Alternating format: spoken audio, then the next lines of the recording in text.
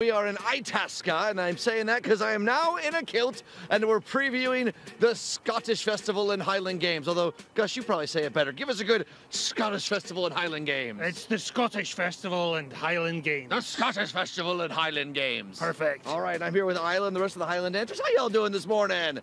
Isla, what kind of kilt am I wearing here? The Buchanan kilt. Why is it called the Buchanan kilt? Because it's my last name. Oh, it's your last name, so Yeah. it's the family's kilt. Yeah. I gotta say, it's really flashy. A lot of bright colors here. I appreciate it. It looks great with this coat. You guys ready to perform for us in just a little bit?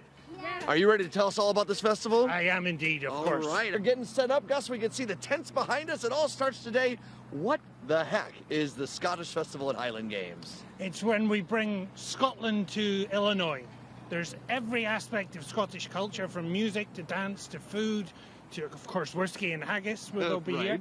And we invite everyone who's Scottish by birth, by heritage, or simply by inclination to come and be Scottish for at least a day, and you can see some wonderful stuff. The biggest pipe band championship in all of the United States is happening this weekend in Itasca. And what's the log throwing thing that we've seen? People often tell me, where do you get all these telephone poles that you Scots throw around? That's called a caber, and it's part of the heavy athletic competition. We have the Michael Jordan of the sport. Oh, wow. Literally, he holds 5 world records, and he's going to throw here this weekend. And you're going to let me throw one in a little bit, right? Of course. Yes, of course. very, very simple. Everybody has to. I filled out all the insurance forms. By the way, over here we have the Highland dancers. Why don't we go ahead and get them started? Because they've got some great things going on. I mean, this is just part of the arts, and I mean, it's fun to talk in a Scottish accent and stuff, but it has Scots have a rich history in Chicago. We do, absolutely. We're the oldest charity in Illinois. We've been around since 1845. And we've been bringing Scotland to Chicago, bringing something of home for Scots and adding to the kind of cultural fabric of Illinois for 175 years. We were actually formed 3 weeks before the state of Texas was part of the Union. Yeah, that's incredible. All right, we're going to talk more about the Scottish Festival and Highland Games in just a little bit. But today, tomorrow, Itasca, you can see 290 behind us here, or the 390 right behind us, so you know where it is. It's easy to find. It's right here in the heart, just next to O'Hare in Itasca. That's wonderful stuff. All right, guys, more later on. I'm going to have to learn one of these dances. Oh, I'm doing okay. Back to the studio. Krista, back to you. Get in there, John. Nice work. Guys, who has the best kilt? Red, green, purple, or John's? I don't know. I think I'm going with purple. Purple all the way. John, we love you. John has every color. I got your back, John. I'm going with you, John. I'll go with John. Purple. Purple is cute, though, yeah.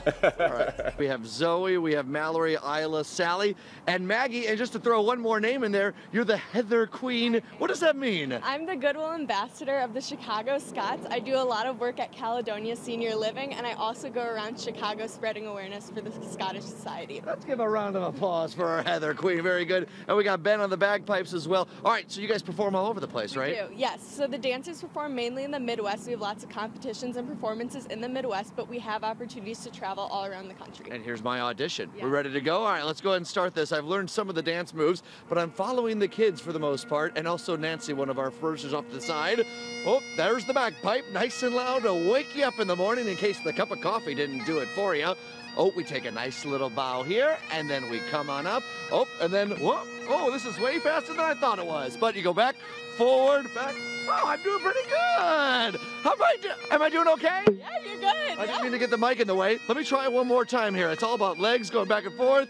Oh, oh, the spin I'm missing. All right, guys, it is the Scottish Festival and Highland Games. It's here in Itasca. It's today, it's tomorrow. It's an absolute blast here. Whether you're Scottish or you know someone that is, it's an opportunity for you to come out, get the haggis going, throw some logs around, have some fun, and of course, see these wonderful performers, the Highland dancers. Guys, I'm out of breath, which means I send it back to you in the studio. I'm here with a Scottish delicacy. That's Gus, by the way. The delicacy is a Gus. This is what? This is haggis. Haggis, and you won't even really tell me what it is. It's a great Scottish secret. What I can tell you is it's delicious. Mm-hmm. And I'm gonna throw this thing? We call it hurling. Oh, I'm gonna hurl if I smell this for another second or two.